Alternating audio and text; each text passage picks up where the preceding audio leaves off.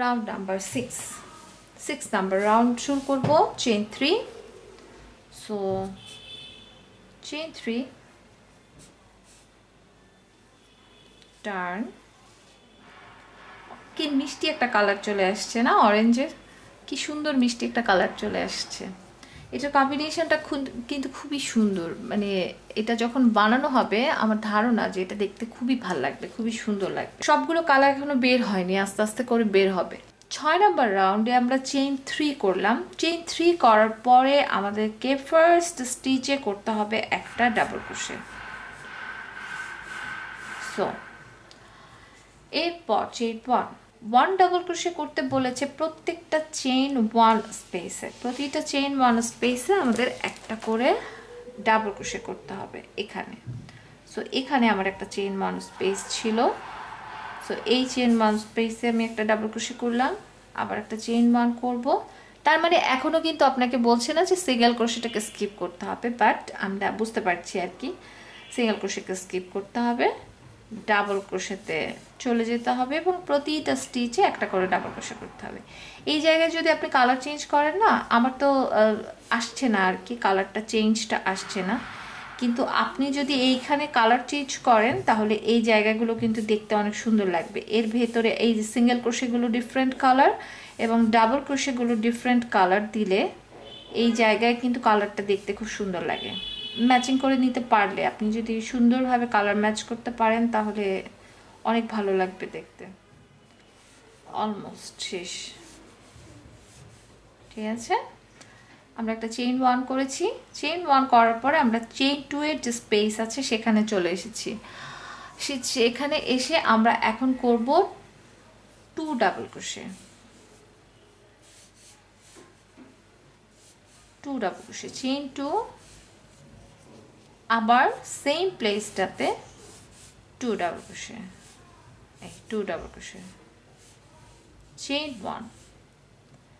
1 করে আবারও সেম আমরা ডাবল সিঙ্গেল ক্রোশেগুলোকে স্কিপ করে শুধুমাত্র চেইন 1 স্পেসে একটা করে ডাবল ক্রোশে করব প্রত্যেকটা স্টিচে প্রতিটা চেইন 1 স্পেসে আমরা একটা করে ডাবল ক্রোশে করব এখন পর্যন্ত মনে হচ্ছে না এটা খুব বেশি একটা সুন্দর অথবা খুব বেশি একটা জটিল তাই না প্যাটার্নটা আস্তে আস্তে করে আসবে অনেক সুন্দর একটা প্যাটার্ন এটা ফ্রি প্যাটার্ন অনেক সুন্দর একটা প্যাটার্ন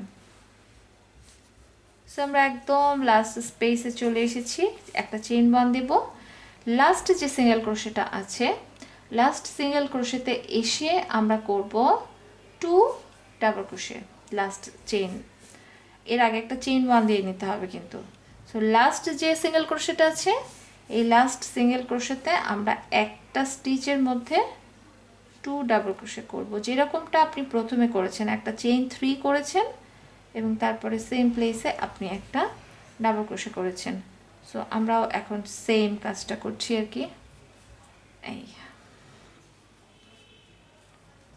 এই হচ্ছে একটা ডাবল ক্রোশে দুইটা ডাবল ক্রোশে ওকে আমাদের রাউন্ড নাম্বার 6 কমপ্লিট আপনি প্রতি সাইডে ইচ সাইডে আপনি কাজ করবেন 13 ডাবল ক্রোশে করবেন এবং 10 চেইন 1 স্পেস করবেন এই হচ্ছে আমাদের রাউন্ড নাম্বার 6 7 নাম্বার রাউন্ডের জন্য আমাদেরকে এখন যেটা করতে হবে সেটা হচ্ছে চেইন 1 করে কাজটাকে টার্ন করতে হবে টার্ন করে এখন প্রথম যে সিঙ্গেল ক্রোশেটা আছে প্রথম যে ডাবল ক্রোশেটা আছে লাস্ট রাউন্ডে রাউন্ড নাম্বার 6 এ আমরা যেটা করেছিলাম লাস্ট স্পেসে আমরা 2 সিঙ্গেল ডাবল ক্রোশে করেছিলাম সো 2 ডাবল ক্রোশে লাস্ট মানে ফার্স্ট ডাবল ক্রোশে যেটা সেই ফার্স্ট ডাবল ক্রোশেতে আমরা করব 2 সিঙ্গেল ক্রোশে ওকে 2 সিঙ্গেল ক্রোশে করার পরে আমি করব চেইন 1 আগের মতোই এখানে যে আমরা সিঙ্গেল ক্রোশে রাউন্ড যেটা করেছিলাম এটা সেম ওটাই হচ্ছে ডাবল ক্রোশেটটাকে আমরা স্কিপ করছি চেইন 1 স্পেসে আমরা একটা সিঙ্গেল ক্রোশে করব চেইন 1 করব আবার ডাবল ক্রোশেকে স্কিপ চেইন 1 স্পেসে একটা সিঙ্গেল ক্রোশে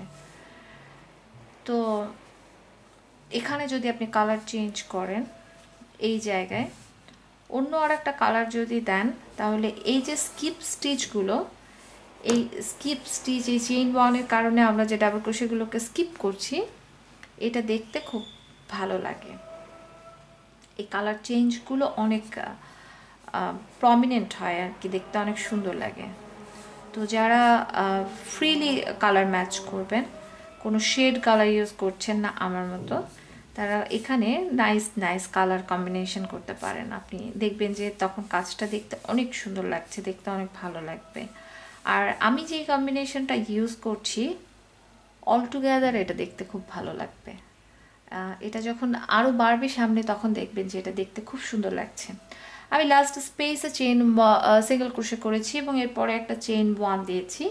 চেইন 1 করার পর এখন কি হচ্ছে, আমরা এখানে চেইন 1 করলাম, করার পরে ফার্স্টে যে ডাবল ক্রোশেটা আছে সেটাকে আমরা স্কিপ করে সেকেন্ড যে ডাবল ক্রোশে আছে সেটার স্টিচে, কোনো স্পেসে না, স্টিচে আমরা একটা সিঙ্গেল ক্রোশে করব। এখন কিন্তু কোনো চেইন 1 আর হবে না। এই জায়গায় কোনো চেইন 1 না করে আমরা চেইন 2 এর যে স্পেস আছে সরাসরি সেই চেইন 2 স্পেসে যে একটা সিঙ্গেল ক্রোশে 2 চেইন, আবার একটা সিঙ্গেল ক্রোশে করব। যেহেতু আর চেইন 1 এর স্পেস হচ্ছে না, সরাসরি আপনি এই চেইন 2 এর পরে যে first single crochet double crochet আছে সেই ডাবল ক্রোশেতে যে একটা সিঙ্গেল ক্রোশে করবেন, এরপরে চেইন 1। আবার আমাদের এখান থেকে সেম কাজ স্টার্ট হচ্ছে। চেইন 1, প্রত্যেকটা চেইন 1 স্পেসে একটা করে সিঙ্গেল ক্রোশে, আবার চেইন 1, প্রতিটা চেইন 1 এর স্পেসে একটা করে সিঙ্গেল ক্রোশে। খুবই ছোট ছোট ডিটেইল, এমন কিছু না, এমন জটিল কোনো কিছু এখন পর্যন্ত আসেনি, কিন্তু ব্যাপারটা হচ্ছে জাস্ট নোটিস করার ব্যাপার যে স্কিপ হয়ে যেতে পারে। খুব সামান্য একটা ডিটেইল, তো এই সামান্য জিনিসটা আপনি প্যাটার্নটা যদি একটা গ্ল্যান্স দেখেন, খুব মনোযোগ দিয়ে না পড়েন, চোখের এক ঝলকে দেখে করতে শুরু করে দিলে ভুল হতে পারে। সো সেই জন্য ওই জায়গাটা একটু বারে বারে বললাম মনোযোগ দেওয়ার জন্য, যেন ভুল না হয়। আমরা একদম আমাদের লাস্ট স্পেসে চলে এসেছি। এখানকার মতোই একই কাজ করব। আমি যে এখানে একটা সিঙ্গেল ক্রোশে করেছি, চেইন 1 করব এবং প্রথম যে চেইন 3টা আমাদের যেটা আছে, এই চেইন 3তে আমরা 3 number চেইনে 2 double crochet single crochet করব, 2 সিঙ্গেল ক্রোশে। এই হয়ে গেল আমাদের round number 7 number round complete. 8 number round number 8-এ আমাদেরকে এখন যেটা করতে হবে সেটা হচ্ছে চেইন 4 করতে হবে। 1 2 3 4, চেইন 4, কাজটাকে টার্ন করলাম। এখন ফার্স্ট স্টিচেই যেটা আমাদের প্রথম সিঙ্গেল ক্রোশে ছিল, সেখানে আমরা আর একটা ডাবল ক্রোশে করলাম। তাহলে এটা হলো double crochet, chain 1 double crochet, একটা ভি স্টিচ, চেইন 1 করব। নেক্সট যে সিঙ্গেল ক্রোশেটা আছে, এই সিঙ্গেল ক্রোশেটাকে আমরা স্কিপ করব। স্কিপ করে এখানে যে চেইন 1টা আছে, এই যে চেইন 1 এর স্পেসটা আছে, এই চেইন 1 স্পেসে আমরা একটা ডাবল ক্রোশে করব। চেইন 1 করব, আবার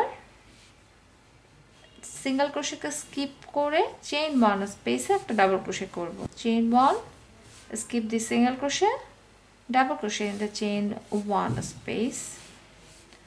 এটা কন্টিনিউ করে আমরা এই পর্যন্ত আসব। যেহেতু এর আগে বারবার করেছি, যেহেতু আমরা বুঝতে পারছি, আমি আর পুরোটা দেখাচ্ছি না।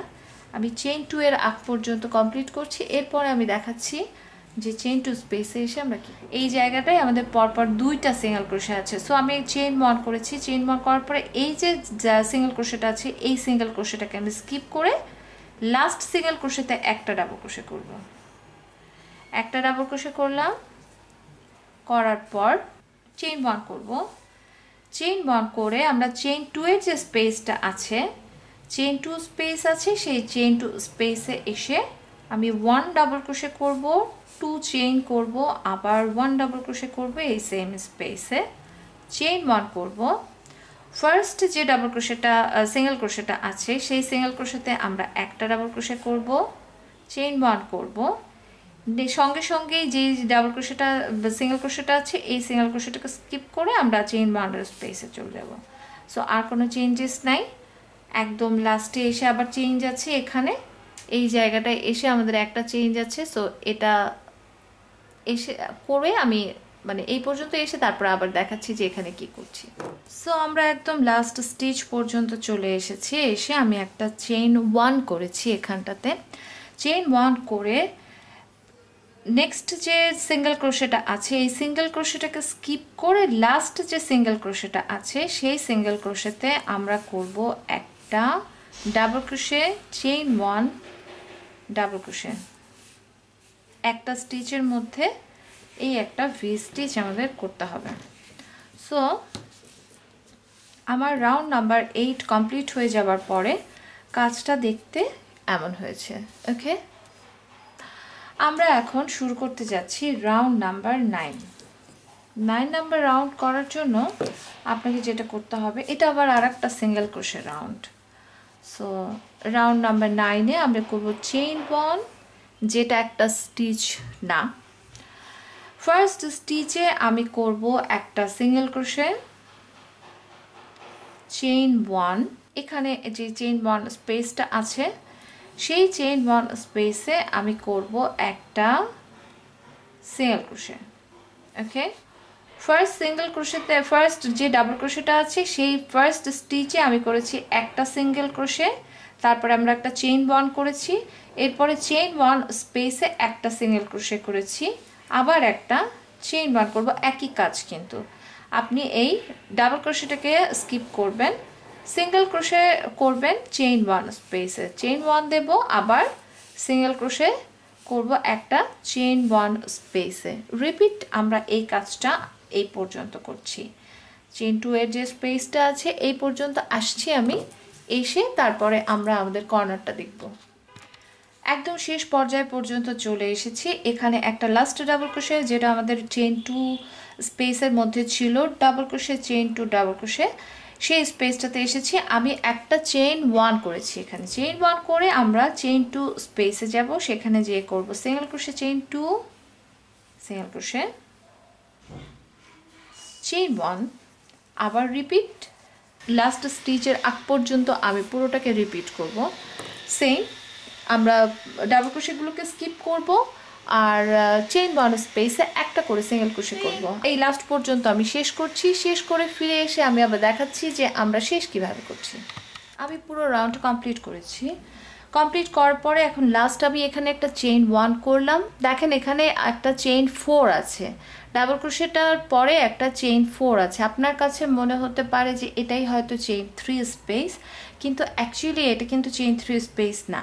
এখানে আমরা একটা সিঙ্গেল ক্রোশে করব, যেহেতু প্রত্যেকটা চেইন ওয়ান স্পেসে আমাদের একটা সিঙ্গেল ক্রোশে করার কথা। তারপরে আমি একটা চেইন ওয়ান দেব। চেইন ওয়ান করার পর এরপরে যে এখান থেকে চেইন থ্রি কাউন্ট করব, 1 2 3, এটা হচ্ছে আমার চেইন থ্রি। এই চেইন থ্রিতে আমরা একটা লাস্ট সিঙ্গেল ক্রোশে করব। এটা কিন্তু স্কিপ করেন না, খুব খেয়াল করে। এটা স্কিপ হলে প্যাটার্নে গোলমাল বেঁধে যাবে, কারণ এটা খুবই ক্যালকুলেশন করে করা, একটু এদিক ওদিক হলেই প্যাটার্নটা ডিফারেন্ট হয়ে যাবে।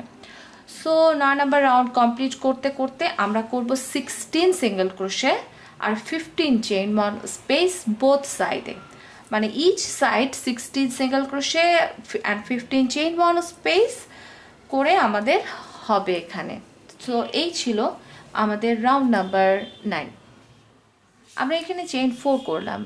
চেইন 4 করার পর আমি আমার চেইন 3-তে একটা স্টিচ মার্কার দিয়ে রাখলাম। এই স্টিচ মার্কারটা দিলাম এই কারণ হচ্ছে যে আমি আসলে অনেকক্ষণ পরে পরে কাজ করতে বসি, ভিডিও করতে বসি, যখন সুযোগ পাই আর কি, সেই সময় আমি কাজ করতে বসি। তো আমি যেমন একটু আগে এখানে চেইন 4 আছে না 3 আছে আমি কনফিউজড হয়ে যাচ্ছিলাম, আমি ভুলে গেছি যে এখানে চেইন 4 ছিল নাকি 3 ছিল। তো সেটার কারণে আমি নিজে মনে রাখার জন্য এখানে একটা চেইন 3-তে একটা স্টিচ মার্কার দিয়ে রাখলাম। আপনারাও চাইলে দিয়ে রাখতে পারেন, আর তাহলে আমার মনে থাকবে যে 4th নাম্বার চেইনটা আসলে একটা চেইন ওয়ান স্পেস। এরপরে আমরা কাজটাকে টার্ন করব। টার্ন করার পরে প্রথম যে সিঙ্গেল ক্রোশেটা আছে এই প্রথম সিঙ্গেল ক্রোশেতে আমরা একটা ডাবল ক্রোশে করব। তাহলে এখানে হয়ে গেল double crochet, chain one space এবং একটা ডাবল ক্রোশে ফার্স্ট স্টিচে। এরপরে একটা চেইন 1 করতে বলেছে। নেক্সট স্টিচ যেটা আমাদের, এটা আমাদের নেক্সট স্টিচ। নেক্সট স্টিচে আমাদেরকে একটা পপকর্ন স্টিচ করতে হবে। পপকর্ন করার আগে আমি আপনাদেরকে একটা কথা বলতে চাই, সেটা হচ্ছে প্যাটার্নে, যে কোনো একটা রিটেন প্যাটার্ন দেখে আপনি যখন কাজ করতে যাবেন তখন অবশ্যই প্যাটার্নের ডিটেলসগুলো পড়ে নেবেন। প্যাটার্নে কোনো যদি কোথাও কোনো স্পেশাল স্টিচের কথা বলা থাকে অথবা কোনো কিছু যদি স্পেশালি মার্ক করা থাকে, মেনশন করা থাকে এবং কোনো কিছু যদি বলা হয় যে আপনার এই গাইডটা দেখে নেওয়া উচিত, এখানে যেমন স্টিচ গাইড আলাদা করে দেয়া আছে, আপনি সেই লিঙ্কে ক্লিক করলে আলাদা একটা ফোল্ডার, আলাদা একটা ট্যাব ওপেন হবে, সেখানে যে আপনি স্টিচ গাইড দেখে নিতে পারেন। কারণ হচ্ছে যে আমরা যেই সমস্ত স্টিচগুলো জানি, যে স্টিচগুলো আমরা জানি যেভাবে করে করতে হয়, ডিজাইনারও যে সেম সেভাবে করেই ভেবেছে এবং সেভাবে করেই করেছে, এটা কিন্তু সবসময় ঠিক না। ডিজাইনারের ওপরে ডিপেন্ড করে অ্যাকচুয়ালি ডিজাইনটা দেখতে কেমন হবে সেটা, এবং অ্যাকচুয়ালি ডিজাইনটা স্টিচগুলো কেমন হবে সেটা। সো আমরা জানি পপকর্ন স্টিচ 5 ডাবল ক্রোশে দিয়ে তারপরে করে, সাধারণত সবসময় 5 ডাবল ক্রোশে দিয়েই করা হয়, কিন্তু এখানে আলাদা করে যে স্টিচ গাইডটা দেওয়া আছে সেখানে লেখা আছে ডিজাইনারের প্যাটার্ন সব সময়ের জন্যই তার পপকর্ন স্টিচ হচ্ছে 4 ডাবল ক্রোশে দিয়ে। সো আপনি যদি আগে থেকে স্টিচ গাইডটা চেক করে না নেন, তাহলে আপনি 5 ডাবল ক্রোশে করলে, 5 ডাবল ক্রোশে দিয়ে পপকর্ন স্টিচ করলে আপনার ডাবল ক্রোশেগুলো অনেক, আপনার পপকর্নগুলো অনেক ভারী হয়ে যাবে। সো যেহেতু এটা একটা শল এবং আমরা 4 প্লাই দিয়ে করছি, এত বেশি ভারী আসলে ডিজাইনের জন্য এটা সুন্দর না। তো সেজন্য এখানে যেভাবে করে বলেছে আপনি প্রত্যেকটা স্টিচই চেক করে নেবেন যে কোথাও কোনো কিছু স্পেশালি মেনশন করা আছে কিনা। এখন এখানে যেটা আমরা স্লিপ স্টিচ, আমরা স্টিচটাকে টেনে এখান দিয়ে বের করে ফেললাম, যেভাবে করে অ্যাকচুয়ালি পপকর্ন করতে হয়। চাইলে আপনি এভাবে করে স্লিপ স্টিচ করেও দিতে পারেন, অথবা চাইলে আপনি একটা চেইন ওয়ানও এখানে দিয়ে নিতে পারেন। এই যে চেইন ওয়ানটা আপনার একটা পপকর্নগুলোকে একটু ফ্রি করে, একটু ফ্লেক্সিবল করে, কিন্তু এখানে দেওয়ার দরকার নাই, কারণ প্যাটার্নে অলরেডি এখানে একটা চেইন ওয়ান লেখা আছে। সো চেইন ওয়ান আর দিতে হবে না। কিন্তু যদি কোনো জায়গায় দেখেন যে পরেই আবার নেক্সট স্টিচে জাম্প করতে হচ্ছে, নেক্সট স্টিচে চলে যেতে হচ্ছে, ধরেন আপনি একটা ডাবল ক্রোশে করবেন অথবা প্যাটার্নে বলা আছে ডাবল ক্রোশে করতে হবে অথবা সিঙ্গেল ক্রোশে করতে হবে, এই টাইপের কোনো কিছু যদি লেখা থাকে, চাইলে আপনি পপকর্নের পরে একটা চেইন ওয়ান দিতে পারেন। এটা জাস্ট আমার মতামত, আমি সবসময় মেনশন করি যে এটা জাস্ট আমি আমার মতো করে দিচ্ছি, কিন্তু ডিজাইনে বলা নাই। সো প্লিজ এটা খেয়াল রাখবেন। নেক্সট আমাদেরকে যেটা করতে হবে, একটা চেইন ওয়ান করতে হবে। চেইন ওয়ান করে নেক্সট যে সিঙ্গেল ক্রোশেটা আছে সেই সিঙ্গেল ক্রোশেতে আমাদের একটা ডাবল ক্রোশে করতে হবে, চেইন ওয়ান করব, নেক্সট স্টিচে পপকর্ন করব। সো আমরা নেক্সট ডাবল ক্রোশেতে, সিঙ্গেল ক্রোশেতে আবার একটা পপকর্ন বানাবো।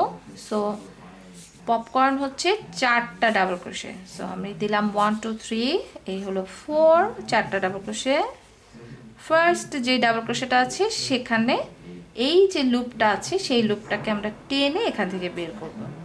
ডাবল ক্রোশের পরে তারপরে আমরা দিব একটা চেইন ওয়ান, এরপরে আমরা দেব একটা চেইন ওয়ান করে ফার্স্ট স্টিচে, আর নেক্সট স্টিচে একটা double crochet, chain one, next স্টিচে আবার একটা পপকর্ন।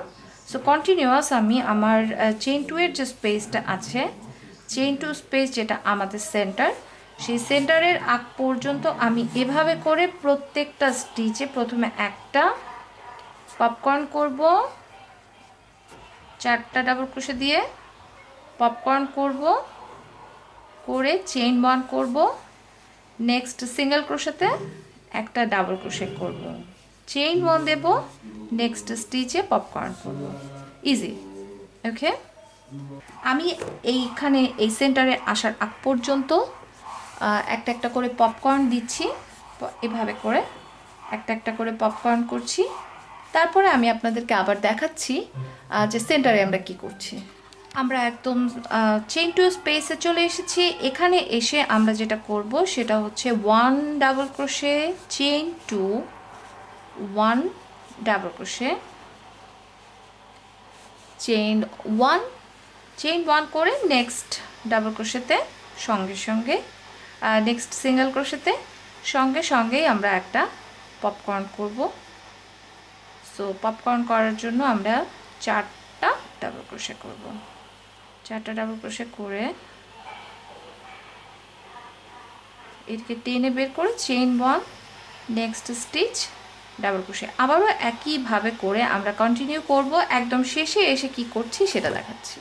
আমরা একদম শেষের কাছাকাছি এসে গেছি। এখানে আমি লাস্ট একটা পপকর্ন করেছি, চেইন 1 করেছি। করার পরে আমার হাতে আর একটাই মাত্র স্টিচ আছে। এখন এই লাস্ট স্টিচে আমি একটা double crochet, chain 1, double crochet করব। ওকে, এই হচ্ছে আমাদের শেষ। এখানে স্টিচে যা বলেছে থাকতে হবে সেটা আমি একটু কাউন্ট করে দেখি যে আমার মিল আছে কিনা। এখানে বলেছে ইচ সাইডে, প্রতিটা সাইডে 8 পপকর্ন স্টিচ আছে। 1 2 3 4 5 6 7 8, 1 2 3 4 5 6 7 8 এবং 10 ডাবল ক্রোশে আছে। তাহলে 1 2 3 4 5 6 7 8 9 10। এই পাশে চেইন 3টাও তো যেহেতু একটা ডাবল ক্রোশে, সো ঠিক আছে। 1 2 3 4 5 6 7 8 9 10 এবং প্রত্যেকটার মাঝখানে একটা করে চেইন 1 স্পেস আছে। আমরা জানি যে এখানে সবগুলোতে আমরা একটা করে চেইন 1 স্পেস দিয়েছি। তো আমরা আমাদের ডিজাইন অনুযায়ী একদম ঠিক আছি। এই জায়গাটা একটু চেক করে নেওয়াটা জরুরি, সে কারণে আমি ঠিক করছি কিনা সেই জন্য একটু চেক করে নিলাম।